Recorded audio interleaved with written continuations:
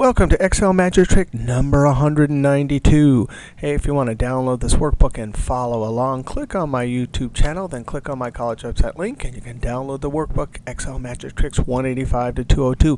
Hey, trick 192, we have some names, and we need to extract just the middle name inside the quotes. Now, in 191, we did it with a formula, and the formula is dynamic, so if you change stuff here, it automatically changes here.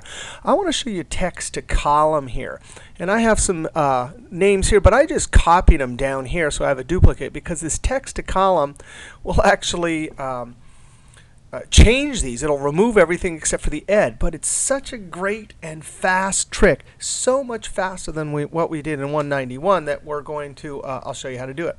Now, where is text to column? In 2007, it's data and then text to column. In 2003, it's the data menu text to column. Let's go ahead and click it. And it asks delimited or fixed width. Delimited means there's some character that's separating the data. We could use a space, or we notice that there's a double quote, and that's what we will use. Fixed width is just the width of the column. So we'll do delimited, and next. And you can see right now it has a preview down here. If we were to uncheck tab and say space, watch what it does. Text to column means that it would take that, this, and that, and separate it into 3 different columns.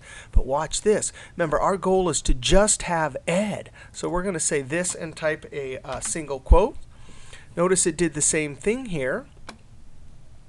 We actually could have used space also for this trick, because the real trick comes in step number 3. So we hit next, and the trick is we say this column here, do not import. Then we click on this column, do not import. See, it says skip, skip general, and we click finish. Boop, just like that. So that is a much faster way to do this trick that we did in 191. But it does change the data, but no problem. Easy to highlight, copy it somewhere else, and retain the data. If really you need these names for something, that's a faster way. All right, we'll see you next trick.